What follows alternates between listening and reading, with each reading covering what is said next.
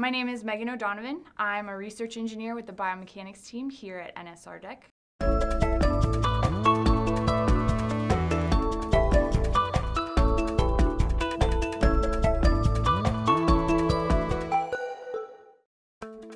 The Center for Military Biomechanics focuses on both basic and applied research. We answer basic science questions that have to do with how people move under load, specifically how soldiers move and perform with different levels of equipment on. My father was in the military, which is what got me interested in military research in the first place. He goes, the Army's got a lot of really good R&D centers all over the US. He says, but if you're looking for sort of protective equipment, if you're looking for stuff the soldier wears every day and he uses every day, then you gotta go to the Natick Soldier Research Engineering and Development Center. I always felt like I wanted to help the military if I could, and I've always had an interest in biology and engineering, and so biomedical engineering really let me do kind of everything that I wanted. So that's probably what I like most about working at NSRDEC, is that I get to do everything that interests me, but I get to do everything that interests me and help the soldier while I do it.